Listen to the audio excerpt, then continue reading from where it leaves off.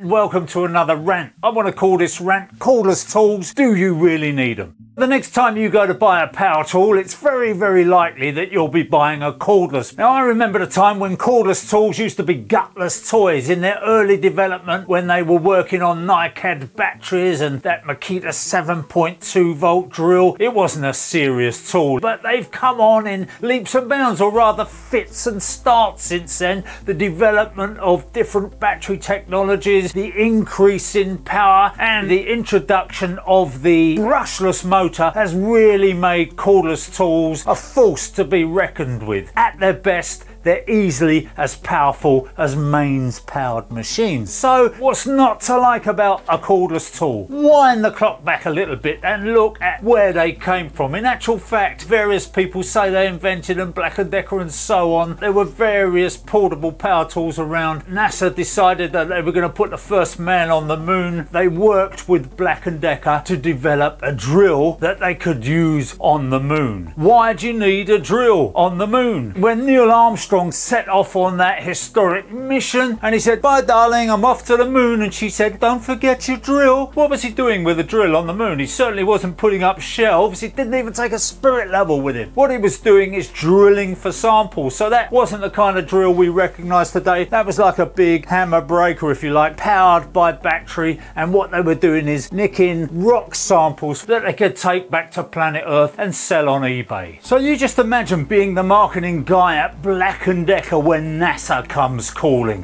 What say? We want to take your drill to the moon. Now, I think Black & Decker are a little bit slow on the uptake there, because if they've watched a James Bond film, they would have recognised the value of unsubtle product placement. Rolex? Amiga. Beautiful. Surely they could have got their logo on the front. Get these spacesuits sponsored by Pierre Cardin and Nike space boots. In fact, they probably could have paid for the whole mission just through product placement. And if that didn't work, they could have always sold merch. While we're looking at the technology and what Black & Decker contributed to NASA, let's have a look at something else they got involved in with the Gemini space project, because I think that was in some ways more impressive. What they needed was an impact driver that would do up nuts. And what they actually needed was something that when they went to do the nuts up didn't end up spinning the astronaut around in circles. So what they managed to do was design an impact wrench, which is the forerunner to the impact wrench that you use today. In other words, you can do up huge great bolts and nuts and screws and things like that, holding that impact wrench with one hand, and it won't cause any kind of force on your wrist. That's kinetic energy. So that's enough of the moon and the space project. Let's get down to Earth. The limitations of cordless power tools have always really been the batteries. I mean, NiCad suffered from memory problems. If you recharged it before it was empty, then it was no good and it just forgot that it was a battery. And then we moved on to nickel metal hydride, which was okay in its way, fairly short-lived actually. I've got a few nickel metal hydride batteries still kicking around. And then we got on to the lithium-ion battery, which is ubiquitous. It's been everywhere. It's in your watches, it's in your computers, it's in your phones, and even motor vehicles. And therein lies the rub. One problem that they have is it did have a tendency to catch fire. And they managed to get that technology, those computer chips and everything else, to even out the draw and just make sure that it didn't cook and burst into flames. And happy days, we seem to have mastered that technology. Fingers crossed. Are we stuck on lithium ion? Somehow I doubt it, because new technology is in the pipeline, and it may well be that we'll be looking back on lithium ion the same as we are on all those other old-fashioned battery technologies, and they'll probably come up with batteries that can run a whole week on one single charge. For the foreseeable future, if there is such a thing, we're going to be looking at lithium ion. Where does most of the lithium come from? Chile. It's coming out of Argentina, Australia. I've done Australia nearly as big as Africa. That's not any kind of statement, that's just my bad drawing. These three continents are supplying the ingredients that we need to put into lithium ion batteries, and that isn't just lithium. That would be cobalt, that would be zinc, that would be copper, that would be graphite. And the flaw in all this is that it takes a little country over here called China to process most of the lithium and most of the other ingredients. China has really sewn up the processing for batteries. They put this in place 10 years ago. They were thinking the world is going to move towards electric vehicles. We want to be the linchpin. We want to be the people that everything is being processed through. Of course there are other people doing it, but they're insignificant.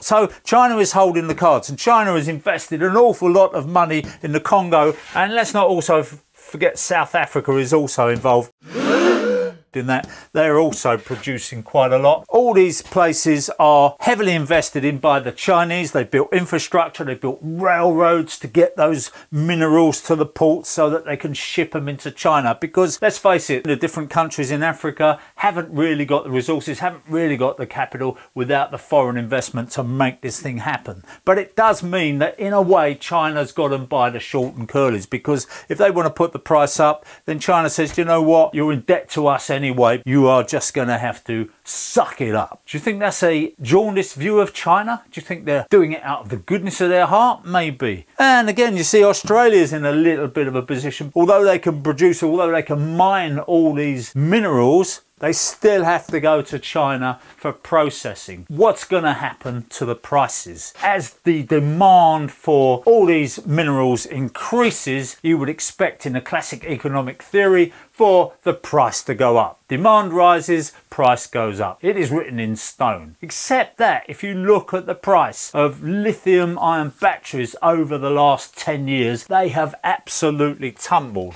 Over the last 10 years, they're now down half the price that they were then. Has this resulted in cheaper lithium-ion batteries for your power tools? Sadly not. This battery, a 12 amp hour, admittedly a hefty high output battery from Milwaukee. When I bought this, it was 220 quid. They've actually come down slightly in price. You can pick these up for something like 180 quid now because there are more around, but I can't see them going much cheaper than that. So although the raw material prices are dropping, somehow when the cells are sold on, when the people like Samsung and all the other people who make the cells sell them on to the power tool manufacturers and the electric vehicle manufacturers, the price is sky high. Now nobody really knows what the pricing structure is like with lithium ion because they keep it secret. So the Chinese aren't stupid, but neither are the car manufacturers. The big players like Volkswagen, Mercedes, Tesla have been doing deals with the Chinese for years, and they've secured their supplies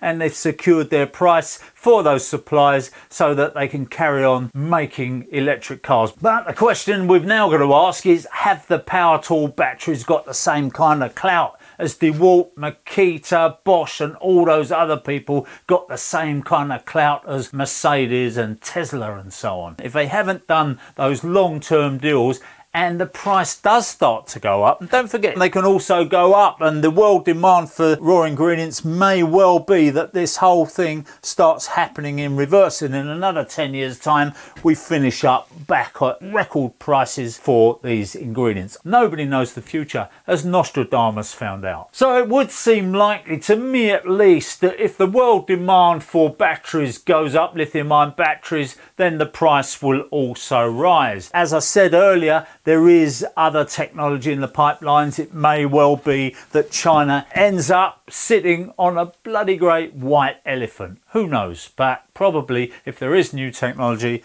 they're going to be involved in that as well. So personally, I don't see battery prices going down. I see them going up.